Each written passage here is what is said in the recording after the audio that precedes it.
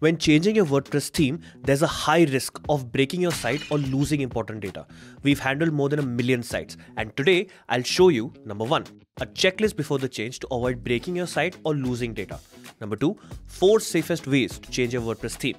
And number 3, a checklist after the change to catch any small errors that may have slipped through. Welcome to the channel. We help you find your website mojo by sharing new videos every week to fix issues and improve performance of your business website. We've built multiple successful WordPress plugins that manage more than 1 million sites today.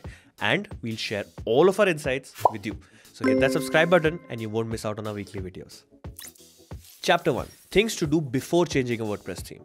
Changing your WordPress theme directly without any prep work can lead to various errors like widgets disappearing, contact forms not working, or even the dreaded white screen of death. So, I'll share 7 main steps to help you prevent this. Number 1, back up your website. Because in case of any issues, a full backup is the only savior that can revive your website. Disclaimer, do not rely on web host backups. Because while they're easy to take, trust me, there is a host of reasons your backup won't be available when you need it the most. We built Blog Vault to offer one-click backups that are 100% guaranteed reliable. So I'd recommend at least taking a free trial by checking the link in the description. I'll also add a link above to the comparison between the top 3 backup plugins in the market, so you can make an informed choice before buying any one of them. Number 2, copy all custom CSS on your website. You see, WordPress allows you to add custom CSS in order to customize your website. If the CSS is added to a particular page or post, then it is unlikely to be affected by a theme change. However, custom CSS added to a theme will not transfer over to the new theme automatically. That's why before changing the theme, you need to save those custom CSS snippets separately so you can add them to the new theme later. Number 3, check the current load times of your site. This is an important metric to note down before the change because it will become the baseline against which you can benchmark the new theme. As a rule of thumb, you want your newer theme to load faster than the current one.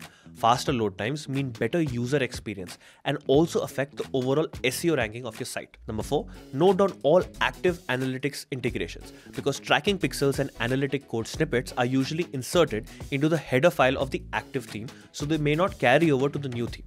Make a list of the integrations and note down any code so you can get it back after changing the theme. Number 5, check for theme support. If there's any issues on your site after the change, a responsive customer support team is a true lifesaver that helps you quickly resolve issues. I feel it's even worth paying a bit more for a premium theme which has good reviews for its customer support, because it brings you a certain peace of mind. Number 6, check compatibility with browsers because screen sizes vary significantly on different devices.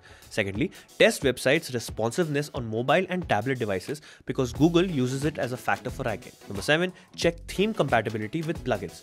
Your new theme may react badly to the code in your existing plugins, so it helps to check compatibility between new theme and existing plugins on a staging site. Number 8, compatibility with existing site. If your existing site uses premium page builders like Elementor or complex themes like Divi, the layout and blocks on your site will be affected by a theme change. So better to make a change first on a staging site to catch any unwanted effects. Now, with that out of the way, let's get that theme changed. Chapter 2, how to change WordPress theme without breaking your site or losing data. Number 1, use a staging site because this is the best way to change anything on your site. Staging sites are exact replicas or clones of your live site.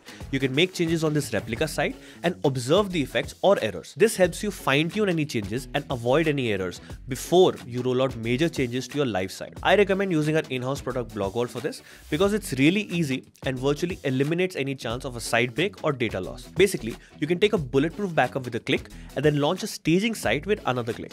When you're done with testing changes, you can automatically merge changes from a staging site to a live site.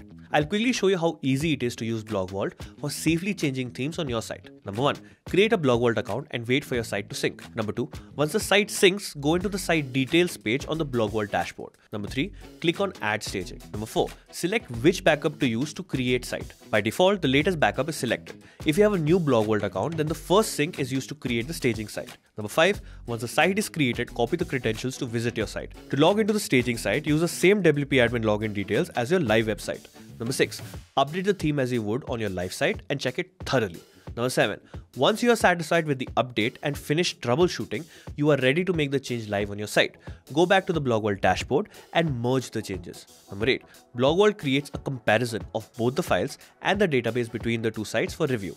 You can select which changes you want to keep and which to disregard from here. Click on Next. Number 9, enter your FTP credentials and complete the merge. Your live site will be updated with changes that are tested on a replica site, so there is no danger of losing content or breaking the site. Number 2, using live preview in WP admin, you can change the WordPress theme, but we don't recommend this method for complex themes and page builders like Divi, Elementor, etc. Why? Because although the live preview helps you see how a new theme will affect your site, it's actually quite limited in scope. For example, it does not help catch any future code conflicts. However, if you still want to use this method, you need to follow the following steps. Number 1, enable maintenance mode before making any changes to minimize disruption to visitors. You can do this by installing a dedicated plugin, WP maintenance mode. Number 2, go into appearance and then themes on WP admin. Number 3, click on add new. Number 4, select the theme you like and click on install. Number 5, hover over the installed theme to see the options and click on live preview. The theme loads on your live site content, which you can play around with a little to see how everything works. Number 6, once you are satisfied, click on activate and publish to complete it. Number 3, use a dedicated theme changer plugin. You can use Theme Switcha, which is a theme switcher plugin, to test drive your themes on your site's front end, but your visitors will not see this. They will only see your older active theme. So this plugin is also a decent alternative to using staging. Personally, the only drawback I see is that I have to install and use a different plugin for a theme change. Whereas with Blog Vault, I can take backups, host a staging site, update changes to a live site, and also do a bunch of other things from a single dashboard. With that being said, here are 5 easy steps to use Theme Switcher. Number 1, install and activate the plugin from the plugin dashboard. Number 2, from the plugin dashboard, go into Theme Switcher setting and check enable theme switching. Number 3, once you save changes, you can see the installed themes on the same page under the heading available themes. Number 4, click on any of the themes to see a full functioning preview of your website in the new theme. Number 5, once you see how the new theme will look, you can change your WordPress theme from the themes dashboard. Number 4, changing a WordPress theme manually is not recommended because you'll have to dive deep into your website's code and a single typo could easily break your entire website. We've always recommended using Blog Vault or Theme Switcher. If you want to learn how to do this for curiosity's sake, I will add a trusted blog in the description that will take you through it step by step, since it's a long and complex procedure. Now that's over with, let's get into the checklist to catch any errors after a theme change. Once your theme has been changed and the site is working properly, the major part of this process is accomplished. In this section, we've put together a checklist of elements you need to verify and update after switching the WordPress theme. While you're going through this checklist, break out the pre-change checklist we help you make in the beginning. It's about to become super useful. Number 1, design elements. Certain design elements are critical for your website and may have been changed ever so slightly. Here are the top few that you should check right after a theme change. A, homepage. Is the correct page showing up as the homepage? Some themes have dedicated home pages that exist outside of the WordPress page hierarchy, so you need to show which one is the correct one. If the old theme had a custom homepage, it will be saved in page drafts, and the new theme's default homepage will appear instead. B, menus. You may need to recreate menus if they have disappeared. Check each of the links to see if they work as expected. Also, double check if all the links are visible from the previous theme. C, custom CSS. Remember this? Make sure you copy them back if you need to. D, widgets. Each theme supports different widget locations, so are widgets appearing where they should? E, other elements.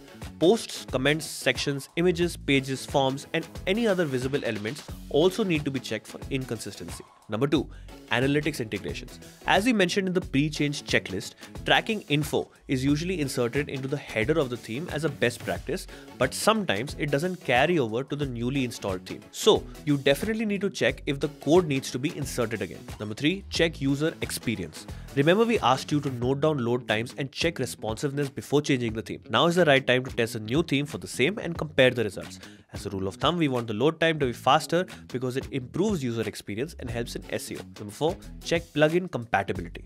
Any change to your website has the potential to break it. That is just how code works. Check WP admin notifications for errors and resolve any compatibility issues. You may have to look for alternatives if they are not easily resolved. And that's it. You're all set. Here's a last helpful tip. You can watch videos here about how to back up a WooCommerce site and here how to restore a site if you don't have any backups. Comment below if you're stuck anywhere and I'll try my best to help you out. Do hit that like button if you found this video helpful. This is Julian, your friendly neighborhood geek, and I will see you again next week.